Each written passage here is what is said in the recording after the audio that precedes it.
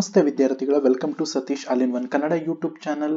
ಕೆಲವೊಬ್ಬರಿಗೆ ಇನ್ನು ಲಘು ಗುರುವನ್ನ ಹಾಕೋದಕ್ಕೆ ಬರಲ್ಲ. ಸೊ ಲಘು ಗುರುವನ್ನ ಹಾಕಬೇಕು ಅಂತಂದ್ರೆ ಒಂದಷ್ಟು ಲಕ್ಷಣಗಳಿದಾವೆ, ಅವುಗಳು ರೂಲ್ಸ್ ಅಂಡ್ ರೆಗ್ಯುಲೇಷನ್ಸ್ ಇದೆ. ಅದನ್ನ ಫಾಲೋ ಮಾಡಿದ್ರೆ ಮಾತ್ರ ನೀವು ಮುಂದೆ ಬರ್ತಕ್ಕಂಥ ಗ್ರಾಮರ್ ಅನ್ನ ತಿಳ್ಕೊಳ್ಳಕ್ ಸಾಧ್ಯ. ಹಾಗಿದ್ರೆ ಬೇಸಿಕ್ ಆಗಿ ಲಘು ಗುರುವನ್ನ ಹಾಕೋದು ಹೇಗೆ ಅನ್ನುವಂಥದ್ದನ್ನ ತಿಳಿದು ತದನಂತರ ಇಲ್ಲಿಗೆ ನಾವು ಹೋಗೋಣ ಅಂತಕ್ಕಂಥದ್ದು.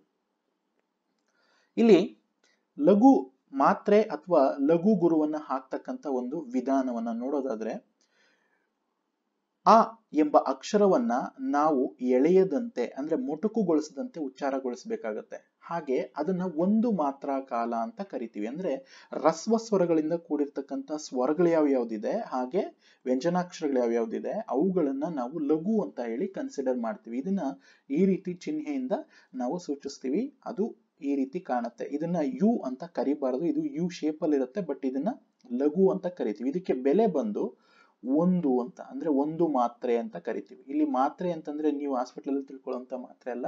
ಇಲ್ಲಿ ಮಾತ್ರೆ ಅಂದ್ರೆ ಒಂದು ಸ್ವರವನ್ನ ಅಥವಾ ವ್ಯಂಜನಾಕ್ಷರವನ್ನ ಉಚ್ಚರಿಸಲು ತೆಗೆದುಕೊಳ್ಳುವ ಕಾಲಕ್ಕೆ ಮಾತ್ರೆ ಅಂತ ಕರಿತೀವಿ. ಒಂದು ಮಾತ್ರೆ, ಎರಡು ಮಾತ್ರೆ ಈ ರೀತಿ ಕರಿತೀವಿ. ಇದು ಕನ್ನಡ ಗ್ರಾಮರ್ ಭಾಷೆಯಲ್ಲಿ ಈ ರೀತಿ ಕರೆಯಲಾಗುತ್ತೆ ಅಂತ. ಇಲ್ಲಿ ನೀವು ನೋಡ್ಬೋದು ಯಾವ್ಯಾವ ಸ್ವರಗಳಿಗೆ ತೆಗೆದುಕೊಳ್ತೀವಿ ನಾವು ಲಘು ಅಂತ. ಆ, ಇ, ಉ, ರು, ಎ, ಓ ಇವುಗಳಲ್ಲಿ ಆ, ಇ, ಉ, ರು, ಎ, ಓ ಅನ್ನುವಂತಹ ಸ್ವರಗಳು ಯಾವ್ಯಾವಿದೆ ಇವುಗಳನ್ನ ರಸ್ವ ಸ್ವರಗಳು ಅಂದ್ರೆ ಕಡಿಮೆ ಉಸಿರಿನಿಂದ ಉಚ್ಚರಿಸಲ್ಪಡೋದು ಅಂತ, ಅಷ್ಟೇ, ಬೇರೆ ಏನಿಲ್ಲ. ಕಡಿಮೆ ಉಸಿರು ನೀವೇ ಒಂದ್ಸಲ ಉಚ್ಚಾರಣೆ ಮಾಡಿ ನೋಡಿ. ಆ, ಇ, ಉ. ಅದೇ ಎರಡನೇ ಆ, ಈ, ಉ ಇವುಗಳನ್ನ ನಾವು ಅತಿ ಹೆಚ್ಚು ಉಸಿರಿನಿಂದ ಅಂದ್ರೆ ಇನ್ ಸ್ವಲ್ಪ ಜಾಸ್ತಿ ಉಸಿರಿನಿಂದ ಹೇಳ್ತೀವಿ. ಇದನ್ನ ನಾವು ದೀರ್ಘ ಸ್ವರಗಳು ಅಂತ ಕರಿತೀವಿ. ಇಲ್ಲಿ ನಿಮಗೆ ಮೈನಸ್ ರೀತಿ ಒಂದು ಚಿಹ್ನೆಯನ್ನ ನೀಡಲಾಗಿದೆ. ಇದನ್ನ ಮೈನಸ್ ಅಂತ ಕರಿಬಾರ್ದು, ಇದನ್ನ ಗುರು ಅಂತ ಕರಿತೀವಿ. ಅಂದ್ರೆ ಲಘು ಪ್ಲಸ್ ಲಘು ಈಸ್ ಈಕ್ವಲ್ ಟು ಗುರು ಅಂತ. ಅಂದ್ರೆ you plus you is equal to minus ಅಲ್ಲ, ಇದು ಲಘು ಪ್ಲಸ್ ಲಘು ಈಸ್ ಈಕ್ವಲ್ ಟು ಗುರು ಅಂತ.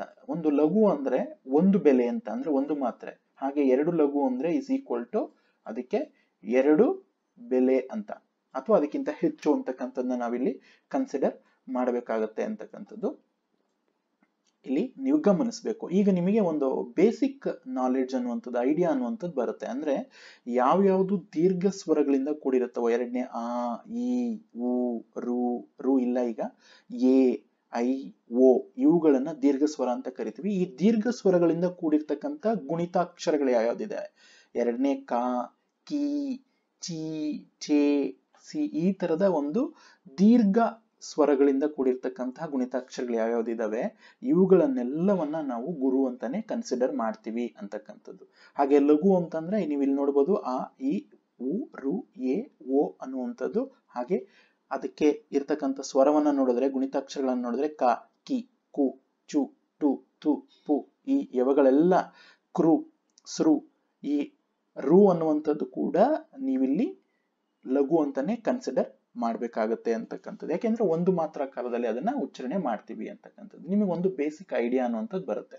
ಲಘು ಅಂದ್ರೆ ರಸ್ವಸ್ವರದಿಂದ ಕೂಡಿರ್ತಕ್ಕಂತಹ ವ್ಯಂಜನಾಕ್ಷರಗಳು ಹಾಗೂ ರಸ್ವಸ್ವರಗಳು. ಗುರು ಅಂತಂದ್ರೆ ದೀರ್ಘ ಸ್ವರದಿಂದ ಕೂಡಿರ್ತಕ್ಕಂತಹ ಸ್ವರಗಳು ಹಾಗೂ ಅವುಗಳಿಂದ ಕೂಡಿರ್ತಕ್ಕಂತಹ ಗುಣಿತಾಕ್ಷರಗಳು ಅಥವಾ ವ್ಯಂಜನಾಕ್ಷರಗಳನ್ನ ನಾವು ಗುರು ಅಂತ ಹೇಳಿ ಕನ್ಸಿಡರ್ ಮಾಡ್ತೀವಿ. ಆದ್ರೆ ಇನ್ನೊಂದಿದೆ ಇಲ್ಲಿ, ಅನುಸ್ವಾರ ಅಂತ ಕರಿತೀವಿ ನಾವು. ಅಹ ಅಂತಕ್ಕಂಥದ್ದು, ಅದಕ್ಕೂ ಕೂಡ 1-0 ಅಥವಾ 2-0 ಇಷ್ಟೇ ಇದ್ರೂ ಕೂಡ ಅದಕ್ಕೆ ನಾವು ಗುರು ಅಂತಾನೆ ಕನ್ಸಿಡರ್ ಮಾಡ್ಬೇಕಾಗತ್ತೆ ಅಂತಕ್ಕಂಥದ್ದು.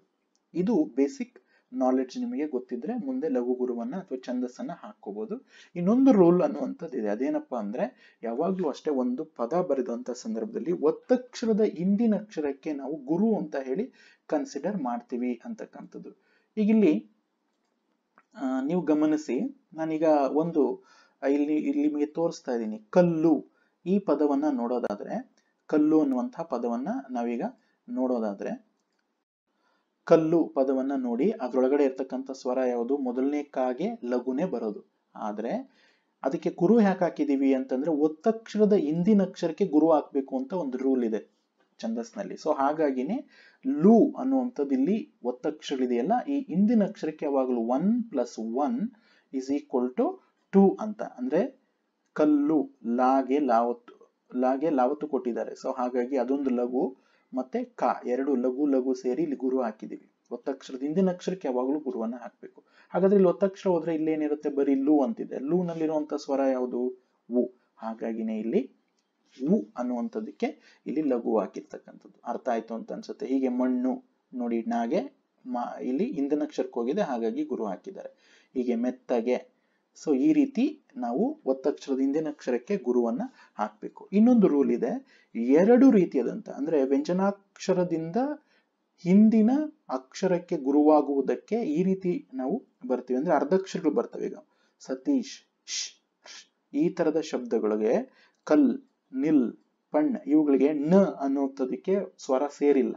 ಯಾಕೆ ಅಂತಂದ್ರೆ ಒಂದು ಸ್ವರ ಆಗ್ಬೇಕಂದ್ರೆ ನ, ಈಗ ನಾನು ಇದನ್ನ ಬಿಡಿಸಿ ಬರಿತೀನಿ ನೋಡಿ, ನ ಪ್ಲಸ್ ಆ ಈಸ್ ಈಕ್ವಲ್ ಟು ನ ಅಲ್ವಾ. ಇದಕ್ಕೆ ಪೂರ್ಣವಾದಂತ ಸ್ವರ ಒಂದು ಸೇರ್ಕೊಂಡಿದೆ. ಹಾಗಾಗಿ ಈ ವ್ಯಂಜನಾಕ್ಷರಕ್ಕೆ ನಾವು ಲಘುವನ್ನ ಹಾಕ್ಬೋದು. ಆದ್ರೆ ಈ ನ ಅನ್ನುವಂಥದ್ದು ಇದು ಅರ್ಧಕ್ಷರ. ಸೊ ಹಾಗಾಗಿ ಇದಕ್ಕೆ ಬೆಲೆ ಇಲ್ಲ. ಹಾಗಾಗಿನೇ ಅದರ ಹಿಂದಿನ ಅಕ್ಷರಕ್ಕೆ ಕೌಂಟ್ ಮಾಡಿಕೊಂಡು ಲಘು ಪ್ಲಸ್ ಲಘು ಇಸ್ ಈಕ್ವಲ್ ಟು ಗುರು ಅಂತ ಹೇಳಿ ಎರಡೂ ಅಕ್ಷರಗಳ ಮಧ್ಯದಲ್ಲಿ ಹಾಕ್ಬೇಕು. ಈ ರೀತಿ ಅರ್ಧಕ್ಷರ ಬಂದ್ರೆ ಜ್ಞಾಪಕ ಇಟ್ಕೊಳ್ಳಿ. ಆದ್ರೆ ಇದನ್ನ ಕನ್ಸಿಡರ್ ಮಾಡೋದು ಒಂದೇ ಅಕ್ಷರ ಅಂತ, ಎರಡು ಅಂತ ಕನ್ಸಿಡರ್ ಮಾಡಲ್ಲ. ಇದು ಬೇಸಿಕ್ ಅನ್ನ ನೀವು ತಿಳ್ಕೊಂಡಿರ್ಬೇಕು ಛಂದಸ್ಸನ್ನ ಮಾಡ್ಬೇಕಾದ್ರೆ ಅಂತಕ್ಕಂಥದ್ದು. ಅರ್ಥ ಆಯ್ತು ಅಂತ ಅನ್ಸುತ್ತೆ. ಈಗ ಮುಂದಿನ ಒಂದು ಕ್ಲಾಸ್ಗೆ ನಾವು ಹೋಗೋಣ.